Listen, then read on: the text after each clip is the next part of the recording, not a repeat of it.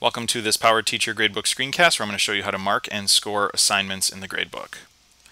So here I am in the gradebook. I've already added two assignments. I added a summative assignment, which is green, and I added a formative assignment, which is red. You can see here as I mouse over, a little yellow box pops up that gives me the details of the assignment since it's a little hard to read here written up and down, so that's just a helpful note.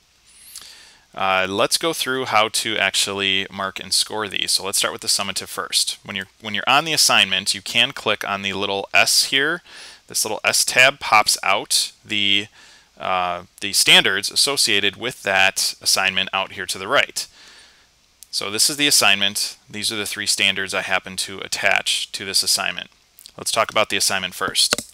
No numerical values should go in for the actual assignment itself. The only thing that should go in for the assignment is a green check mark.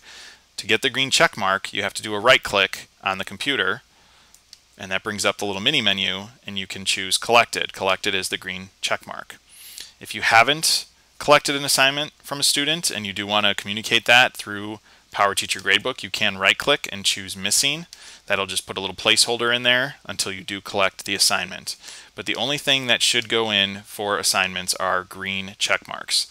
Now, if you've collected all the assignments and you know you have them, you don't have to go and right click on each individual cell for each student and choose collected. You can do a fill scores.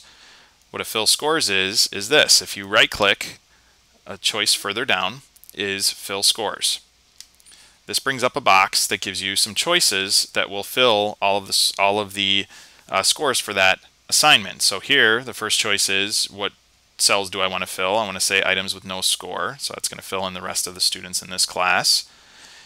Here are the choices you can turn on. You first have to turn them on with this checkbox. So I'm going to click this to turn on collected. Now that it's lit up, now I can actually choose it by clicking this checkbox. So this is telling the gradebook to fill everything with a green check mark. Notice it did also fill the missing. If you want to turn the missing off, or if you want to turn the collected off for a given student, you do have to right click on that student's cell and then choose that choice that is checked to turn it off. So that got rid of the missing. As a teacher, I might go through and fill all the students, and if I'm only missing one or two, I might go to those students and just right click and choose collected to turn it off, showing that I don't have the assignment yet from that student. So that's the actual assignment. Let's talk about the standards. For the standards, you fill in a numerical value between 0 and 4, and you can do halves. So if a student did get a 2.5 or a 3.5, halves are fine. You don't want to go anything less than halves. There should be no 3.25 or 2.76 or anything like that. With zeros, you should only give a 0 if you have no evidence that the student has met that standard or completed that standard. Zeros should not be given just to show no credit. They should be given for no evidence. With giving halves, make sure that you do have enough to justify having the half. We don't want to give halves for everything because that really breaks down the 4-point scale. So make sure whatever rubric you're using, maybe take a look at the rubric and see if the student does fit into a whole number range. But the half is there if you do need to assign at the halfway point. When you fill these in, after they're all filled in, the tab, that gray tab up here, as soon as I hit enter, that gray tab will turn green, showing that all the standards have been filled in. So you can collapse these when you don't need to see all the standards, and that green S does signify that all of these standards have been completed for that assignment. Just a good visual to know as you go through your gradebook. Let's talk about formatives. Formatives are a little bit different. Let me open the standards for these. Formatives are used more for tracking the work that students do leading up to a summative. So for that reason, they should not be included in the final grade. You still will show collected.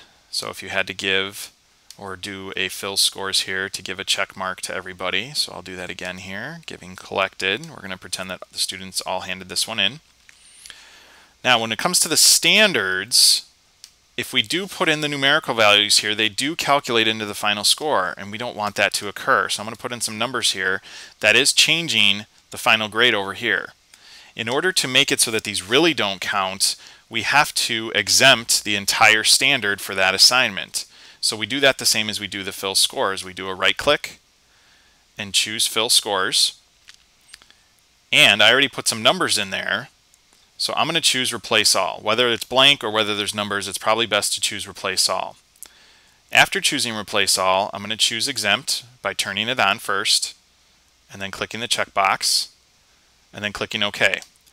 Now visually what's going to happen is the standards are all going to gray out.